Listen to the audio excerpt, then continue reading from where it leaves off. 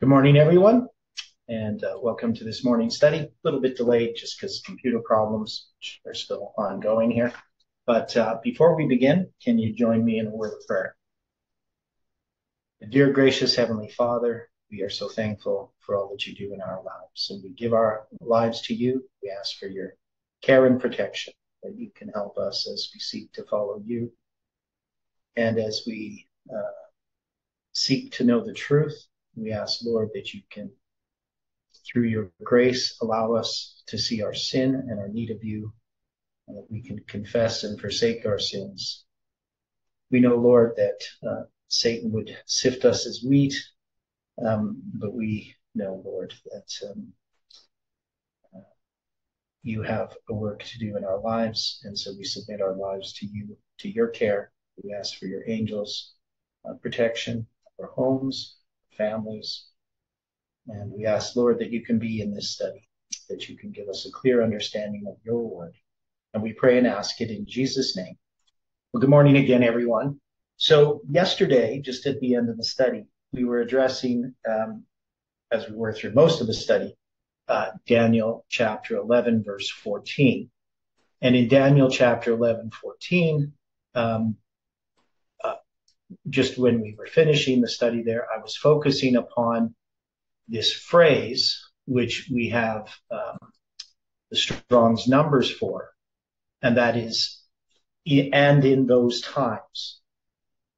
Now, so when we look at the Strong's numbers, we have these, we've been using them as symbols of days, right? Sometimes months, sometimes hours, other things that they can be used as, but we use them as spans of time. And it seems kind of odd that we can do that, but it's been witnessed to in many different ways. And so we're accepting that this is something that God has been doing.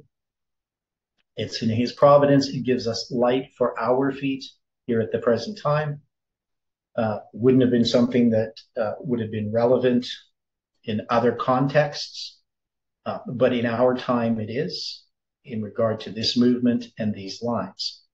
So when we look at the Hebrew numbers there, and in those times, the Hebrew number for "and in those" is, and we think, well, okay, how come there's, in Hebrew, there's one word, but it has those three words, and that's because in the Hebrew, there's going to be a vav at the beginning of the word, and the word is the word ham. So that word, they're actually going to have the word times first, right? So it's going to be va, ba, atim. So that word there, that's translated as times. We know it's the number 6256. It's the Hebrew word itself is et. Now, sharing the calendar. Yes, I'm sharing the calendar. Okay, not sharing the Hebrew here. Just talking about it. So you can see the calendar, right? Right? Yeah, everybody can see the calendar there in front of you. That's what we're looking at. We're going to look at some stuff here on the calendar.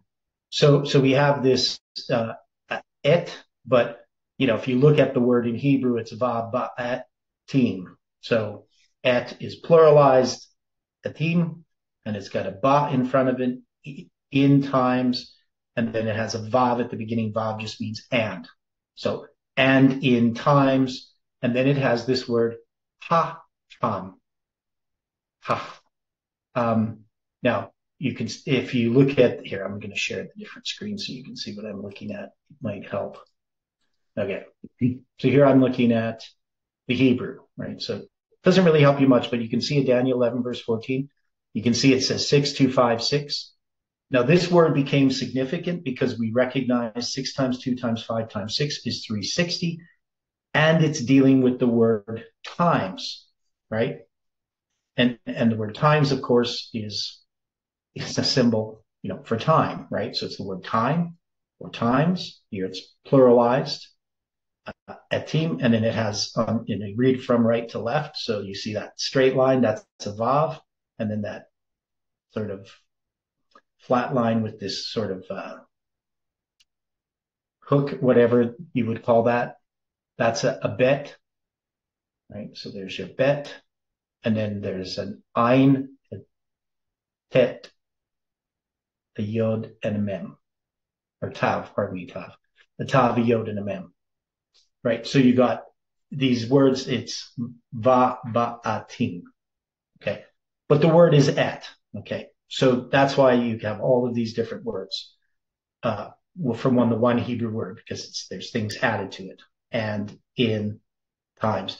And then you have this haham after it. So you can see there's both these first two letters on the right. Those are he, that's an H sound. And then that little squarish looking thing, that's a mem. That's a M sound. So haham. It doesn't show the vowel pointings here in this one. And that's 1992. So if I add those together, if I'm going to add 1992 and 6256, what number do I get? We're going to get 8248. Now, 8248 is, if we take it as days, is 22 years and 212 days, I believe, if I remember correctly from yesterday. So I take that number 8248 and I divide it by 365 and a quarter. I get 22 with the decimal point.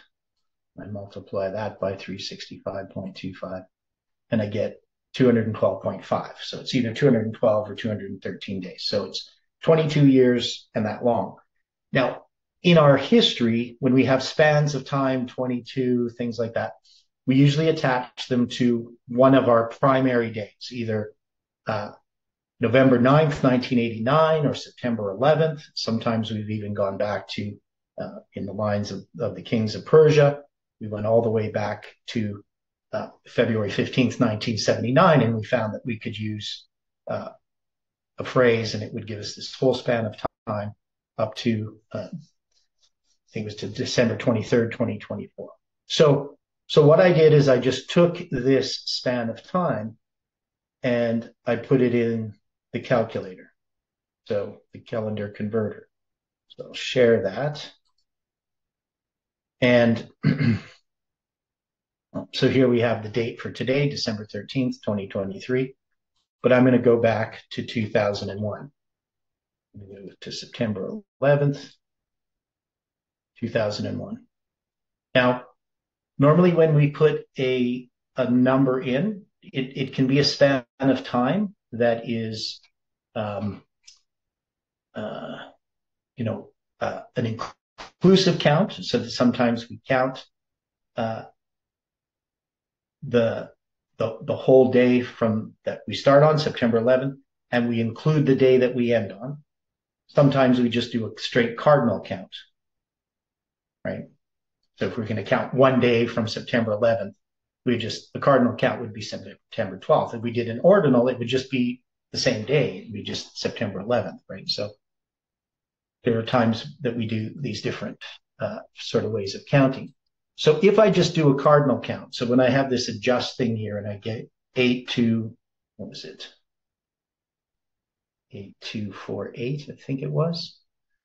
Let me see if that's right. Yes. That's going to bring us to April 11th, 2024. But notice it's one day past Nisan 1. So we know that the first day of the first month is a symbol.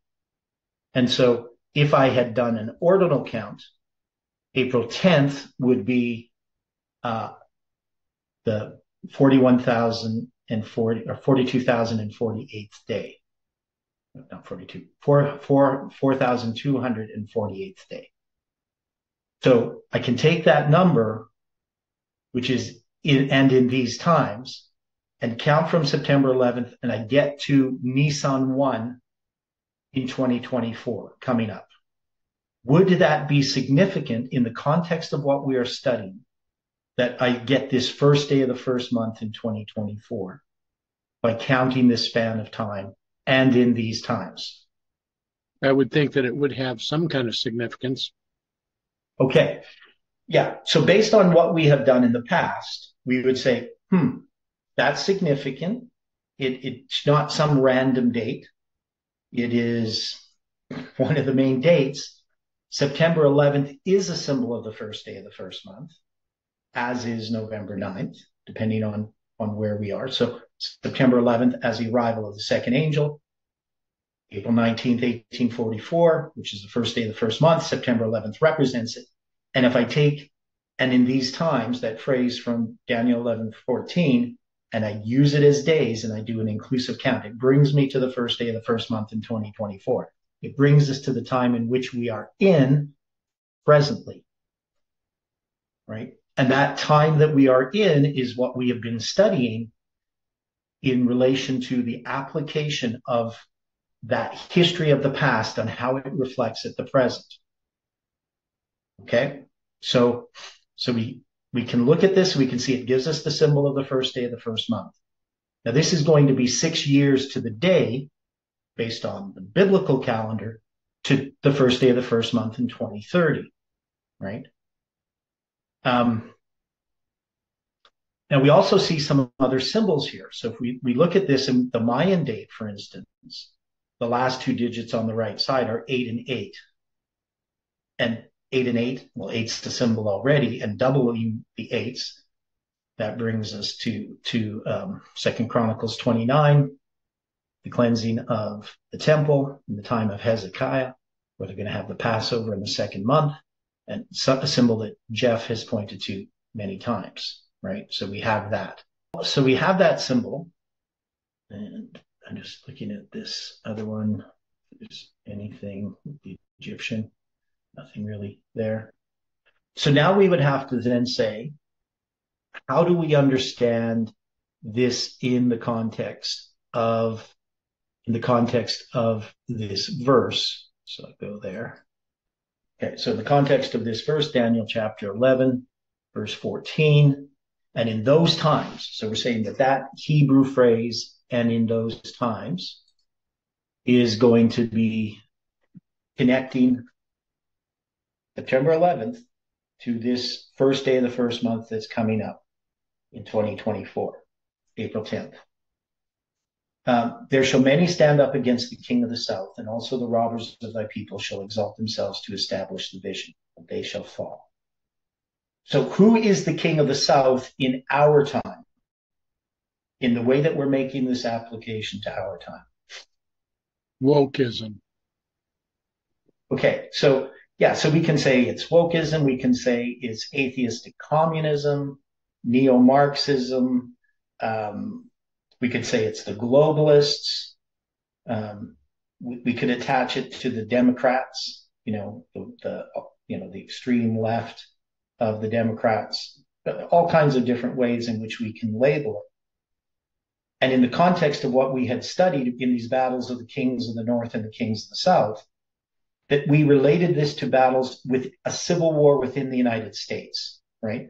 And so we looked at all these other civil wars, and we saw that it connected to our history, and it gave light to our history, that what we're presently experiencing, that we can make an application of all of these battles to this time right now. It's not the application, it's not the primary application of this. The primary application would be the history itself that was fulfilled in the past. But in making an application to our time, in that history is going to be repeated, it's still not the primary application in our time. We believe that what we are experiencing is typical of what's going to happen. So we don't think that our line is the actual line of the Sunday law. It is a typical line of the Sunday law. It's something that's internal within this movement. And so this has meaning to us at this time. This wouldn't be a message that we give to other people and say, here's in these times, it refers to this, because we're not giving a message to the world about this. We're giving a message to the movement and to ourselves so that we can understand where we are in the scheme of things, so that we can understand what July 18, 2020 meant, what December 25th, 2021 meant, what's happening presently with the election, what those things mean, right? So now, is there anything significant about April 10th, 2024 coming up that we know of? Like, so I'm not saying that we're making a prediction, but is there something that already is in place in April 10th, 2024? In April 10th, 2020? 2024. Okay, sorry. That it's pointing us to. Now, I don't know, I don't know exactly. I'm thinking that if we're going to make some application, it might have something to do with the American election. Is there, I mean, I know there's primaries and all that kind of stuff. Is there primaries that go into April? I don't know, right? I'm not sure when does the American election sort of, how do they do this? Well, you wind up with a series of primaries. Normally, what you're going to have, the first primary used to be in New Hampshire. So what we're going to see in January will be the Iowa caucuses and then the New Hampshire primary. There's several more that come up in February. To answer your question about April, your main primaries in April will be April 2nd, and the 23rd and the 30th. Okay. So I just guessed. I thought maybe it has something to do with the primaries. Now, it's interesting because Iran had pointed out April 8th, we're going to have a solar eclipse. So that's 2 days previous. Now, so it's 2 days prior to the April 10th date. Yeah.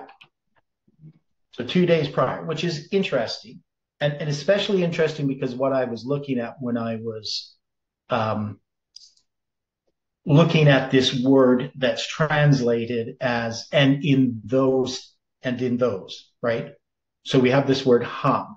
Now, we remember that when Strong's does his numbers, when he created his dictionary and he decides a definition of a word and that he's going to give it a number and he's going to tell you where it is, that Strong is not actually a Hebrew scholar. A lot of criticism within a scholarly world is that he gets it wrong many, many times on what Hebrew word is actually there. Now, he's basing it upon how the translators translated it more than anything. I'm going to show you here in this other program that I use what they say about this verse. So I'm going to show it to you, even though it's just it's got Hebrew and the Septuagint and the King James here. So I'm going to share a different screen. Okay, so this is Scholar's Gateway. This one I use for parsing words because sometimes you'll look at a word. So for instance, when you look at this word here, it's going to give you the vowel pointings. Ba'etim. Abu Etim is how they give the transliteration because they have the vowel pointings in there. So you can see that a little bit clearer. You can see like these little dots and these little things underneath. Those are vowel pointings. Okay. Now, when I look at this word, hachem, they'll show the transliteration there. And the Strong's numbers they give are 1990 and 1991. Okay. So they're going to give, they don't give 1992 for this word here in this verse. So if we were going to use the 1990 number, then we would actually, and we counted from September 11th, an inclusive count, it would bring us to April 8th, 2024. Does that make sense to people? So instead of 1992, which brings us to April 10th, if we used the Strong's number 1990, it would bring us to April 8th. And the word ham means hot or sunburnt. And it's a place where Kedar Lamer and had this battle, right? Uh, it means abundance or clamor or noise, right? So that's one of the definitions of that word. And then it says meaning uncertain. So there's things I don't like about the Scholar's Gateway, but that's what they give for that word, right? So they give these two numbers. They don't give 1992. They give 1990 and 1991. Okay, so if we were going to say, and in those times, and it gives us this span of time that goes to either April 10th, the first day of the first month, or it brings us to this solar eclipse, what would that be showing us as a symbol? What is that? What is this symbolizing? What is this connecting us to on its sort of basic way, not addressing like the events other than the solar eclipse, what it symbolizes, or the first day of the first month symbolizes. So we say the king of the south is wokeism, right? Correct. Communism. And it brings us to, and in those times, and that phrase is either going to bring us to this eclipse, if we use 1991, the Hebrew number H1990, I mean, or if we use 1992, it's going to bring us to April 10th. And we have that word for times there, right? So in those times, there shall many stand up against the king of the south. So the king of the south being wokeism. In these times in which we're living, do we see that type of standing up against the king of the south occurring? And is that going to continue to occur as we move forward, into April of 2024? Is it pointing us to that as a symbol? And then the eclipse and the first day of the first month, how would that attach to that? Well, first day of the first month, isn't that also pointing us into the time of the lifting up, the time of the crucifixion? Well, I don't know so much about the crucifixion. The crucifixion is going to be on the 14th day of the first month, but it definitely ties to Ezra, right? Okay. Right. So it ties us to, the story of Ezra, because we got the first days of the first month. It ties us to Millerite history, to the first disappointment. The first day of the first month is pretty comprehensive as a symbol. It gives us 9/11 and 11/9, 2019. So it is a main symbol that we have, right? The first day of the first month. And in relation to time, if you talk about those times, definitely it symbolizes this chronology, right? That's one of the things the word times does, because 6256, 6 times 2 times 5 times 6 is 360. So we have that symbol for chronology, and we're placing a date, and that date can either be April 8th, 2024, when we have a solar eclipse that's going to be crossing the U.S. And then we have this first day of the first month symbol. And it's in the context of standing up against the king of the south. Now here's another interesting point that not everybody's aware of. But back in 1533 BC, when the Israelites leave Egypt, they're going to leave on the 15th day of the first month, right? And Stephen and I have tried to study and glean, where they're going to travel, how long it's going to take. Stephen and I aren't totally in agreement on everything about it. But one of the things about 1533 is we're going to have a solar eclipse in Egypt. This is going to occur on March 9th, just about a half an hour before sunset. Now, in my chronology, I had marked this as uh, the time in which the Israelites are going to cross the Red Sea.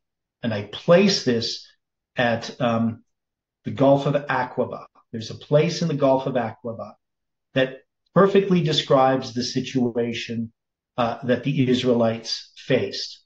Maybe I can bring this up. I'll try to bring that up. So anyway, they're going to cross the Gulf of Aqaba. And so in the Bible, when it says the Red Sea, there's a thing we call the Red Sea today, but that's not what the Israelites would call the Red Sea. That they would take these gulfs. There's actually two gulfs. There's one Aqaba and the Gulf of Suez. So did I say Aqaba before? Yeah, so it's the Gulf of Suez. Instead of Aqaba, but they're going to cross at the Gulf of Suez. A lot of people place the crossing at the Gulf of Aqaba, but I place it at the Gulf of Suez. So there's these two gulfs. And I'm going to share this here. I just have to get to the page. Okay, so when we get to the Exodus here, there's the calendar. Here's what I wanted. Okay, so this is a diagram of the eclipse. So you can see here, this is a map. This is the Gulf of Suez. And this little part here where I have this marker, this is where I believe the Israelites crossed. Now, I can't get rid of this box because this is part of the picture. But actually, the Israelites would have come from up in a place called, I can't think of the name. Anyway, it's up in northern Egypt. Don't know why the name eludes me right now. Okay, so there's no eclipse. So there's just a comment in the chat about an eclipse at Jesus' crucifixion. There is not an eclipse at Jesus' crucifixion. You can't have an eclipse during a full moon. It's only during a new moon. So the sun being darkened is not an eclipse. It's not an eclipse of the moon going in front of the sun. And asks about Joel 2. I don't, in Acts 2:20. I don't know. I don't think that, eclipses are symbolic in and of themselves because the sun is being blocked out. So we remember in Egypt, they're sun worshippers, right? And this is going to happen at the time of a change in a dynasty. Now, you can see these lines here. So you'll see there's this blue line and up above, right? So there's a purple line, I guess it is, and a purple line down here. These lines, within these lines, you're going to witness a total solar eclipse. The center line is just where the eclipse itself would be the most complete. That is, it's going to be the longest. This is just the center of that. It's called the maximum eclipse, right? Type of thing. So you're going to see that this eclipse is going to occur. It says 1532, but that's because they have a 0 year here. And so the maximum eclipse at this point, it says in universal time, it's going to be 4:03 p.m. So that's 16:03, 11:08, right? And that's going to be 2 hours difference from the local time. So this is going to be about 6 o'clock local time that this eclipse occurs. Okay. And the sun's going to set about 6:30 local time. So a half an hour before sunset, the Israelites, in my view, they're going to come around here up and they're going to enter into this area because it says they go into, I can't think of the wilderness. Anyway, it's this area. I can't remember what they call it. They go in here and then they're going to backtrack and then the Egyptian army is going to surround them and then they're going to cross the Red Sea and they're going to be back in the area that they were. Let me see if I can find this. I'll try to find this for you. So, because I think this is quite an important point. So I'm spending time with it, trying to think of the name of the place. So this is going to be so it's in Etham. So this is going to be in Exodus 13. So I'm going to go there just so you understand this history. This what we're referring to here. So they're going to weigh the wilderness of the Red Sea. The children went up, harnessed out of Egypt. They took the bones of Joseph with them. Right? They're going to have a pillar of cloud by day and a pillar of fire by night. So speak unto the children of Israel that they turn and encamp before Pi-hahiroth, between Migdol and the sea, over against Baal-zephon. So the question is, where is this? Okay. And Pharaoh will say of the children of Israel, they are entangled in the land, and the wilderness hath shut them in, and I will harden Pharaoh's heart, that he shall follow after them, and I will be honored upon Pharaoh and upon all his host, that the Egyptians may know that I am the Lord. And they did so. And it was told the king of Egypt that the people fled, and the heart of Pharaoh and his servants was turned against the people, and they said, why have we done this, that we have let Israel go from serving us? Right? He made ready his chariot. So this is going to be this Pharaoh who's going to pursue the Israelites as they're fleeing Egypt, right?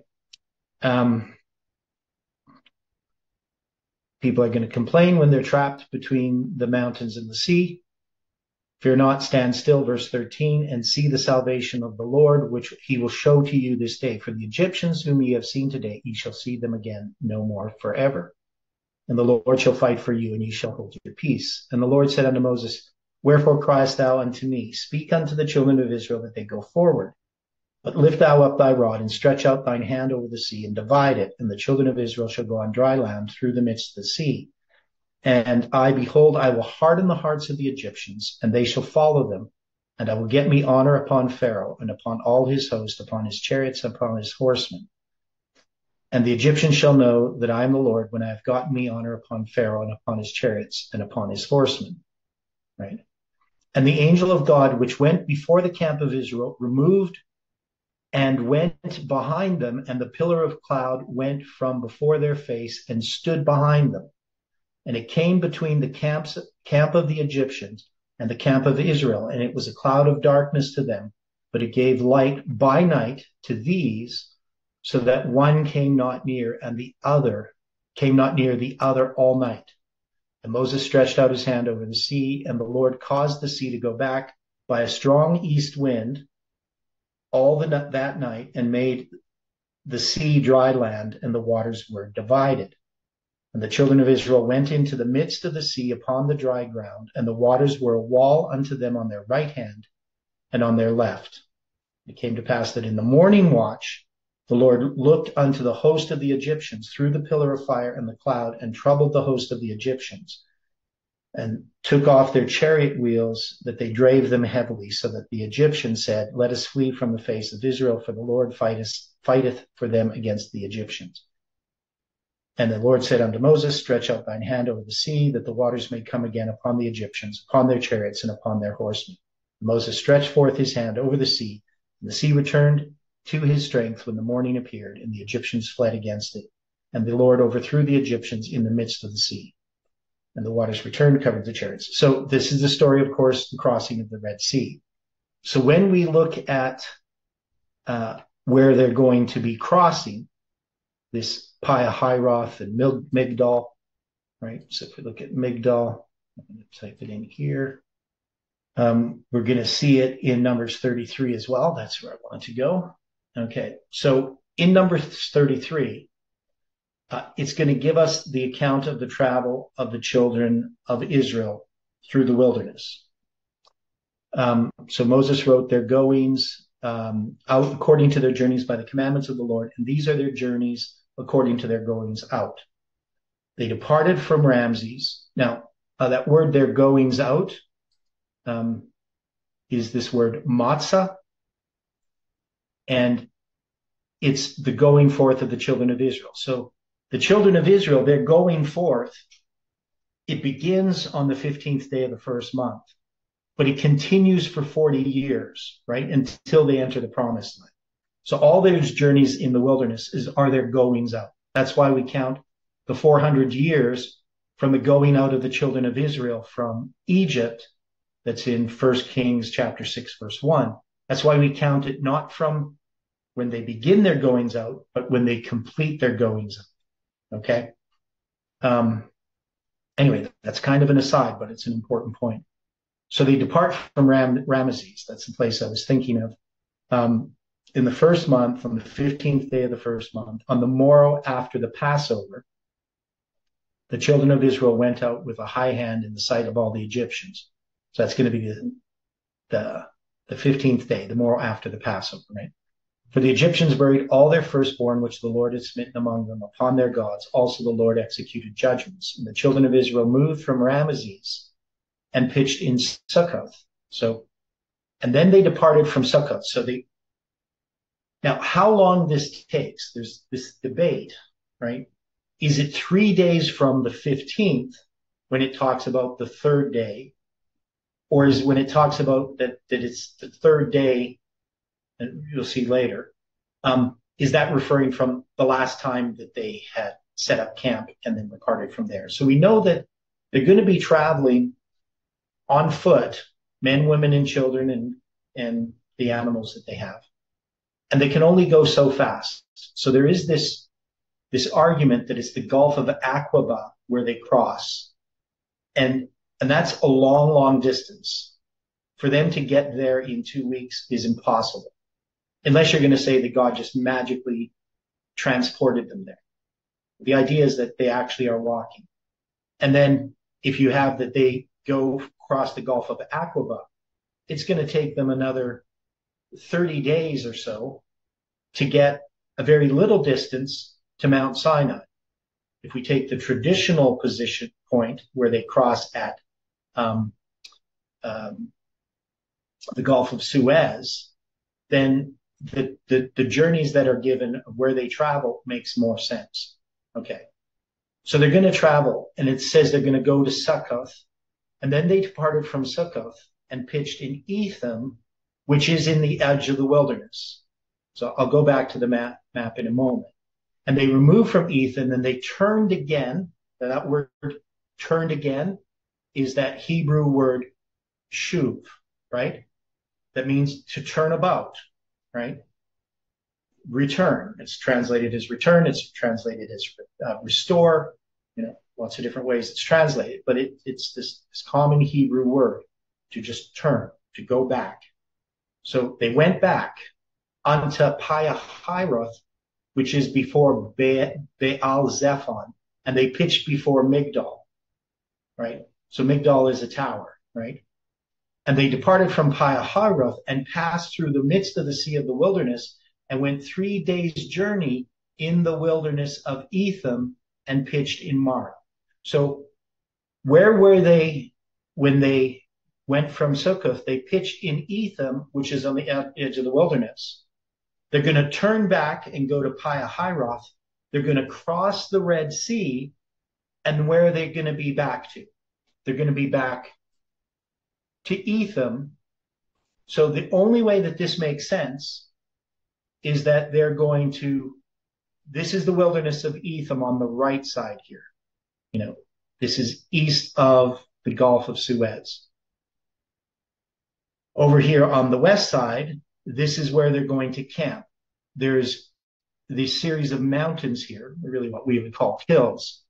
But the Egyptian army is going to come up onto these mountains. They can get a view of the camp of Israel, and they're going to surround them, right? So the Israelites can't go back this way to the wilderness of Etham.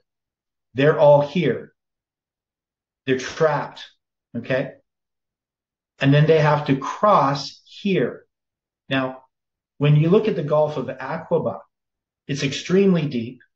The Israelites, if you drained the Gulf of Aqaba, it would be nearly impossible to cross it,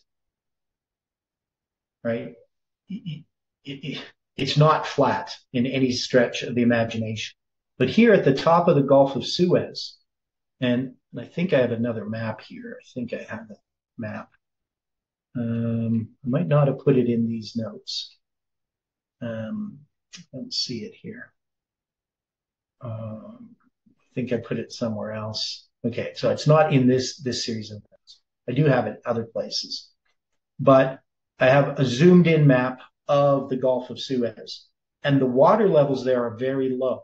That is, it's shallow, right? Right here at this point, it's shallow. There's actually a natural land bridge. If you lower the waters a few meters, you can actually, it'll be a land bridge going across this point of the Suez. Now, of course, this was a long, long time ago. You're looking at 3,500 years ago. And so 3,500 years ago, things have changed a little bit, but not that much. I mean, the water levels might have been higher, they might have been lower. This Gulf of Suez, we have now the Suez Canal going north up here to the Mediterranean. So there's a lot of marshy area up here and so forth. But the idea is that the Israelites now are trapped here. They'd gone into the Etham in the wilderness. They went back to Pihahiroth, and between Migdol, the tower, which is in the mountains, that's why it's called Migdol, the tower, which would be a lookout tower. They're camped between that tower and the Red Sea. There's enough space here for 2 million people to camp, right? And it would take them about 2 weeks to get there. And then they're going to cross, in my estimation, it was going to be on May 9th, 1533 BC. And that's going to be that night. On May 10th, they would end up in the morning on the other side in the wilderness of Etham. That's how I had calculated. But there is this solar eclipse that occurs at this time. And it passes, basically, the center of this eclipse is going right through this north portion of the Gulf of Suez. So if they did cross the Gulf of Suez that night, and that night the Egyptian army and Pharaoh Tasekaneri, I can't pronounce his name, the Pharaoh who I believe was the Pharaoh who was killed, he's the Pharaoh of the Exodus, because we have a record of this Pharaoh that fits the description. It's not the most common ones that people will use because people have a false chronology, right? So if you believe that the chronology was or the Exodus was, 40 years later, or if you're going to believe it's like in the 14th century, or in, some people have it even in the 12th century, you're going to see all kinds of speculative pharaohs. But this actually describes a pharaohs. And this would also place that the Egyptians are the Hyksos, who we have good record of the fact that these Canaanite peoples lived and inhabited the northern part of Egypt there in the Delta, and that they fled. Now, the Egyptians' account is a little bit different than the biblical account as far as reasons they left and so forth. But that's the evidence that we have for the Israelites. So you have to have the Israelites be the Hyksos if you're going to look at, what used to be believed, right? Now they don't believe that, but that used to be the view, that the Hyksos were the Israelites, these shepherd kings. So anyway, that's this eclipse here. So now we're going to say we have this eclipse.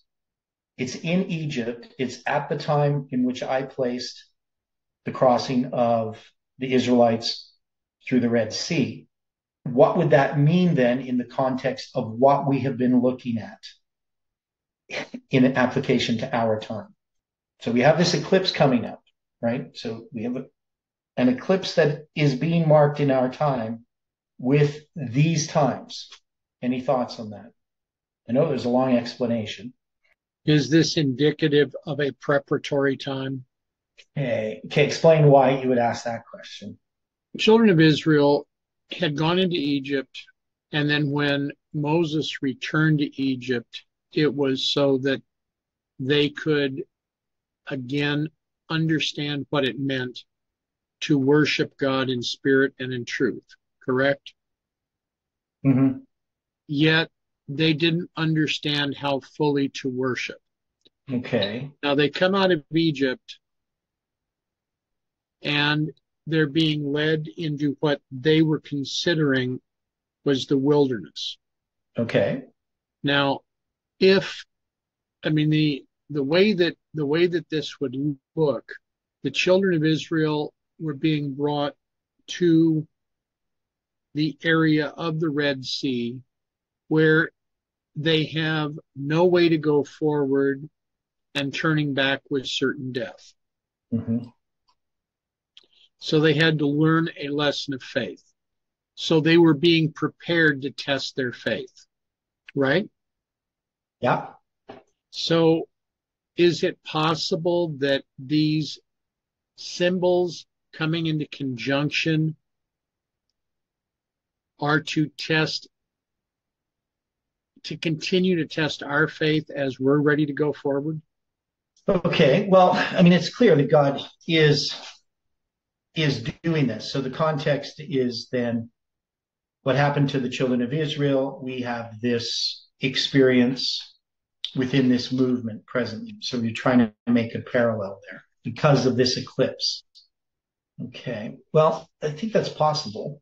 I mean, I think there's more to it than that. So my mind is obviously on a bit different track as far as this eclipse is concerned. Now, Egypt is the king of the south, right? Agreed. So we can see here that this is addressing that symbol in this history with an eclipse. And we already say in, let me see here. So when we get back to Daniel, so I'm just going to share the screen so we can look at what I'm talking about again. So in Daniel 11, verse 14, we know that many shall stand up against the king of the south. Right? That's the whole idea of this verse. So this verse brings us to this eclipse in 2024. Now, remember, there was also an eclipse in 2016, right? In August of 2016 in the United States. And this is the one that they talked about next that's going to happen in 2024 on April 8th. There's a bunch of stuff that I studied in the past about these eclipses. So the fact this eclipse is coming up and it can connect with this those times, right? So it brings us to this eclipse where many stand up against the king of the south. And the king of the south, of course, is Egypt, right? In this literal sense here. And it's going to be what happens to Egypt. There's going to be a change in dynasty in that time. So Tasakhaneri Ra is the pharaoh who they have his mummy. It was decomposed, partly decomposed before it was embalmed, and had all kinds of injuries to it. So if Right. that pharaoh had been the one that perished in the waters of the Red Sea, this would have been the case. They would have to find his body, and then they'd have to bring his body back, to wherever it was, Ramses or whatever the capital was, Thebes or something, and then they would have to embalm him. So, and that's kind of rare that you're going to have. Now they say, well, it must have been battle injuries or something, but they're speculating on exactly what caused the injuries and why would he be decomposed, partly decomposed before he's embalmed. So those are questions that would be really well answered by this. Plus the story connecting with what's his name? I guess it'd be Apophis. Who's going to be this person who's gone for 40 years and shows up to Tasakhaneri Ra. And when he shows up, 2 weeks before the king dies, his firstborn son is going to die. So he would have died with the destroying angel. 2 weeks later, he dies, and it's going to be after this person who we believe to be Moses. Tasakhaneri. So I have to look up this pharaoh. My other computer has finally started, believe it or not. So I'll get you. What I'll do is I'll attach a document on academia. It's not my document. It's a document by Gerard Gerto. He's an Egyptologist. He used to be a Jehovah's Witness. And he deals with this history of the Exodus. And he has the same date for the Exodus that I have. And he also notes this eclipse as well, and places it at the time they crossed the Red Sea. So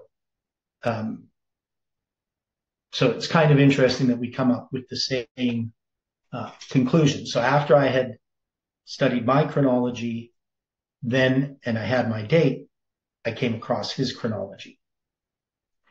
Right. So, so when I came across his chronology, like mine was still not perfectly formed, but I had either 1533 or 1532 for the Exodus, and I knew about the eclipse, and he points it out as well. It's one of the things that helped me settle on 1533, because it fit in with the timeline that I had for the Israelites leaving Egypt. So we have the king of the south here. So the king of the south in verse 14 being Egypt, and it says in those times. So those times would point us to this period of time that we are presently in, right? And we're seeing many stand up against the king of the south. So we're seeing this. And it says, also the robbers of thy people shall exalt themselves to establish the vision. So we say that this is the papacy. And would this then be, if we're going to apply this history, let's say at some point in this history, the papacy gets involved. Is that what it's telling us? Or is there something else that we would understand regarding the robbers of thy people here, as applying to Rome in this history, that it applies to our history? Does that seem clear to people what I'm asking? It's a little difficult to track, but what you're asking, I think, Okay. is does this have some greater relationship to what we've been examining regarding the king of the south and the king of the north? Right. So, and this eclipse and Right. this election that we're in the midst of, and all these things that are happening within the movement and symbolically represented with these dates and so forth, that we can now say our application of Daniel 11 verse 14 to this time seems pretty certain, right? That we're not just speculating, that we have something very solid that ties us to the king of the south, to Egypt. This eclipse that ties us to the Exodus. And remember, we've already used the 1533. Colin has used it to count from the time when Trump is elected. Now, Trump is elected November 9th, 2016, right? And so we're going to count 1533 days to the inauguration of Biden, right? 187 days after July 18, right? And we're going to have that 1346. We can lay it out with the 1533 from Millerite history from 1840 to 1844 that Ellen White says is a wonderful manifestation of the power of God and refers back to the Exodus in 1533 BC as a parallel, right? So we're taking that 1533 BC, the Exodus. We're taking the 1533 days, and we're tying it to this period of time in which we are presently in. And the parallel seems, very solid to me. Maybe I'm suffering from confirmation bias or something, but it seems pretty objectively accurate to place these things together. Okay, so this Pharaoh, he has lots of different pronunciations. Spelling that they give in Wikipedia. So the question is it Sequenarita second? This would be the Sequenarita. It says that his reign is from 1650 or 1558 to about 1555, right? So that's where they place his reign.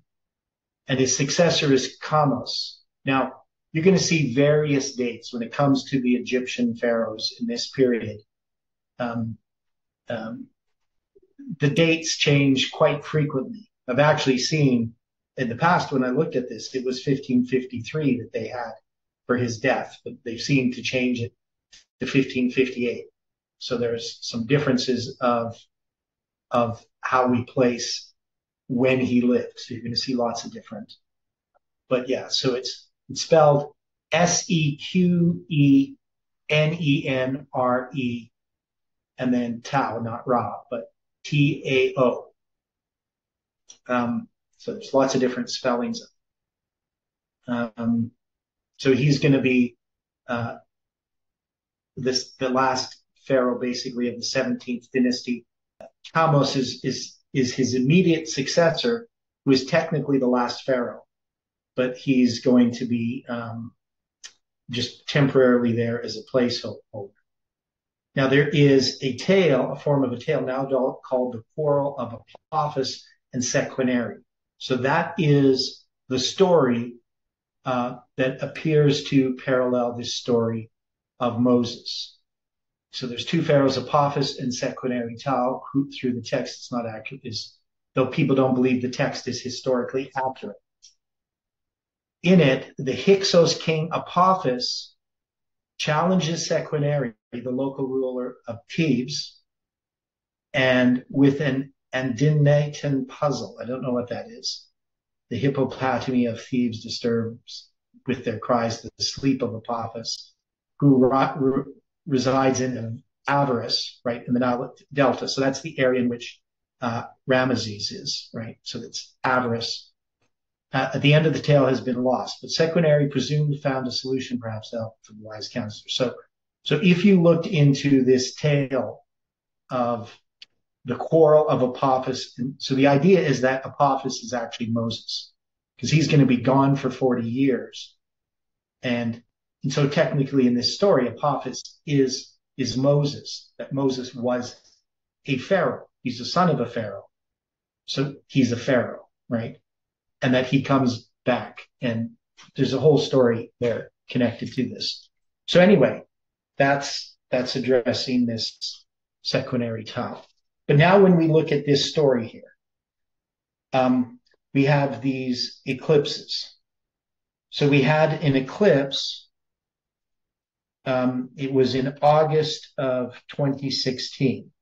That was August 18th, 2016. So this eclipse says was a penumbral eclipse, lunar eclipse. And then we have this solar eclipse going to be in, so I'm just trying to put the dates in here. Excuse me here. So we got April 8th, and then we're going to go back to 2016, and it's going to be August 18th. I used to remember how many days apart they were, but so they're going to be 2,790 days apart, these two eclipses. I don't got all my stuff open here right now. Now, that first eclipse, it's going to occur a few months before Trump is elected, right? And then this next eclipse coming up in April, it's going to be I don't know how many months before whoever else is going to be elected, but it's 2,790 days apart. Now it's 93 prophetic months. So that's the symbol that's attached to this 2790. If we looked at it as prophetic years, it's 7.75 prophetic years. So that would be 7 years and 270 days. And then we also have, if we actually put it in actual years and days, it's going to be 7 years and 233 and a quarter days, right? So any significance in, can we connect this eclipse in 2016 to this eclipse in 2024? Pardon me, I'm getting this eclipse wrong. It's not the one in 2016. It's the one in 2017, August 21st, 2007. I knew there was something wrong. Okay, so we do have an eclipse, but that's a penumbral eclipse, and that one's not the one I was thinking. So it's August 21st, 2017. Okay, so this is going to be the first year of Trump's. So that's going to be 2,422 days. Now that makes more sense. Okay, so 2,422 days. Obviously, it's going to be less than 7 years. If we put it in prophetic years, it's going to be 262 days. So 6 years, 262 days. Okay, now, so the other point about these eclipses, so here I have this map, and I remember now why I was thinking it was 2016. So there's going to be this place in which these eclipses intersect. So I'll show you this once I get Zoom started. So if we say that these times, it gives us this September 11th to April 10th or April 8th, pardon me, for the eclipse, or April 10th when it comes to the first day of the first month. Is this a significant period of time from 2017? And that's near the center of that structural chiasm, the 777 chiasm, right? Because you're going to have June 22nd is the center, and you're going to have basically 2 months later is going to be this August 21st, 2017 date. Well, when you're putting in the June 22nd, that has some other interrelation to other points that we've already addressed within biblical history. Yeah. So this is 6 years and 262 days, and you can see June 22nd is 622. So you can see the 262 has the same digits. But yeah, so it was part of my structure dealing with the 777 chiasm. I'm not going to go into that right now because we don't have time today. But the point is, we can connect it with that history within this movement in 2017 to what's happening in the movement in 2024. So, I mean, it's 7 years later, not to the day. It's 6 years, 262 days apart from these two. But it's significant, right, if we're going to place it together. Yeah, there would be some significance. It's just a question for us to puzzle out, isn't it? Yeah, well, we know we have the symbol of the King of the South. We've tied in the 1533. We can tie that to Trump being elected and Biden being elected. We can tie it to this period that we're in right now with these eclipses. So we're tying together 2016 and 2024 with these eclipses. And then, just hang on a sec here. So my other computers, the Zoom is going to start theoretically. But I'm going to show you this map that I have. So this map shows where these eclipses overlap. Let's look at it that way. So it's kind of an interesting map. So this line here in the center is the center of the eclipse. And you can see this is 2017 and 2024. And the square miles, it says approximately 8.165 square miles. Right? So that's an approximation. So in this box. Now that's pretty close, to 8.17. If we rounded it up, we'd have a symbol of July 18, right? So it's kind of interesting. But these are where they cross. Now, as far as the place, it's, I don't know if anybody recognizes the names of any of these places. If you would, zoom back in. I didn't get a good look at the names. Yeah, it's coming up very blurry, so. Yeah, it's kind of hard to see because it's so zoomed in on a map. Right. So they're going to say here, this is another, this advertising. So anyway, this is going to be in, I'm just trying to see where the border is there. because you got Kentucky, Tennessee. So it's north of Nashville, right? You got Arkansas over here, Missouri there, Illinois. So I'm not quite sure where that border is. Not Missouri, Missouri. Yeah, I know. I know. It's just, that was a joke. Okay. So anyway, it's going to be looks like it might be in Kentucky, but I don't know this border that well.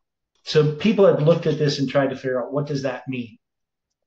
Where these two cross, right? So we're not the only people sort of interested in, these eclipses, but that's one of the things that we've been looking at, trying to understand what this means, this eclipse. Now we have some comments here in the chat so the strong east wind, Angela says there may be a parallel between a strong east wind blowing all night to dry the path through the Red Sea.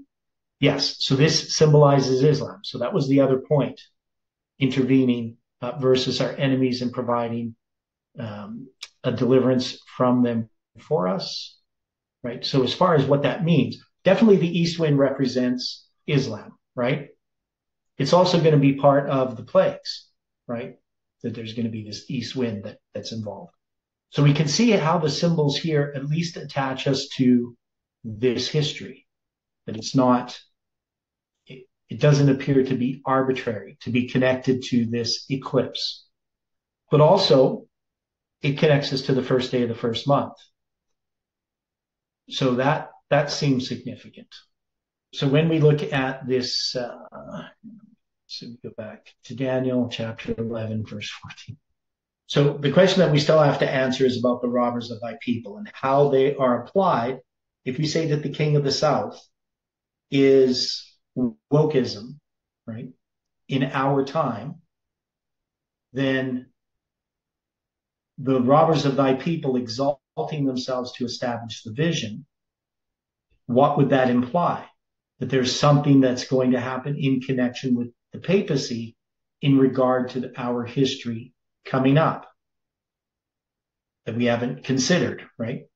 Now, this wouldn't be time setting, right? That is, we're not saying that on such and such a date something's going to happen, because it's in those times, right? In these times here that we are in, we see this already. There's many are standing up against wokeism, but also the robbers of thy people shall exalt themselves to establish the vision. So they don't want to see the king of the south totally destroyed, right? That's why the papacy comes in. But ultimately they shall fall. So in that history, that's why Rome comes in, right? So we're saying that the papacy would come in if the robbers of thy people are going to refer to Rome. We're saying that Rome is representing the papacy. And then it says, so the king of the north shall come up and cast a mount and take the most fenced cities. So we already understand that this is going to be the battle of Panium. Are we looking for the battle of Panium in the context of these lines? Not the bigger line, but just it's in the context of our lines. We already have January 6th as a symbol of Raphia. So can we say that this is just telling us that in this period of time that we are in, what we saw happen on January 6th is going to be reversed, that the king of the north shall conquer the king of the south in the United States? Is that a reasonable interpretation? It's the interpretation we already have. But is it reasonable based on what we've just discovered about Daniel 11, verse 14? Why would it not be reasonable? Yes, right. So it is very reasonable. And so, but it says, but he that cometh against him shall do according to his own will, and none shall stand before him, and he shall stand in the glorious land, which by his hand shall be consumed. This is the Sunday law, right?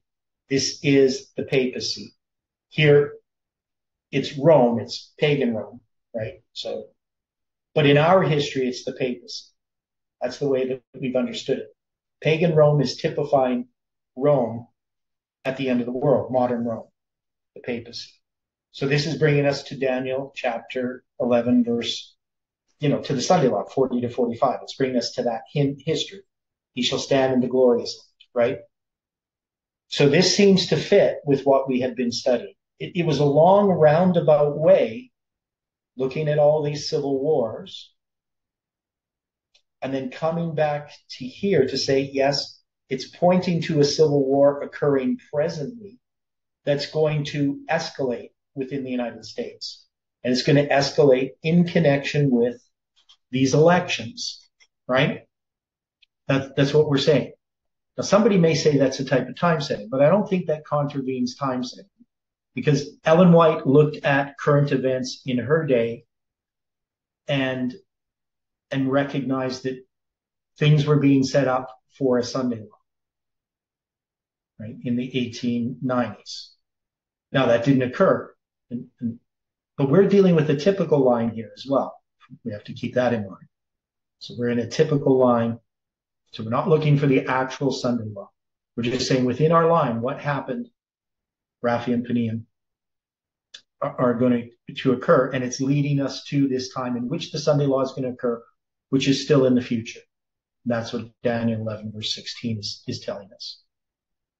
So I think it's very reasonable what we've done. From my perspective, it's up to those that are studying these things to see whether they agree.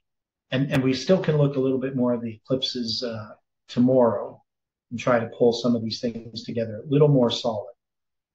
But just taking that phrase in those times gives us these symbols, gives us the first day of the first month. It gives us the date of the eclipse coming up. And again, we're not predicting that something happens on that date other than the eclipse, but it places us in this period of time in which we are presently in. So I think we have to say that this is pretty solid evidence that we get from the Hebrew numbers here, because it agrees with what we already understand, the application that we've made. Okay, so unless there's any further comments, we can close in prayer. Dear gracious Heavenly Father, thank you for the study this morning. We ask for your continued help, your presence in our lives, and that you can continue to teach us. Please be with us throughout this day and bring us together again to study your word according to thy will. And we pray this in Jesus' name. Amen.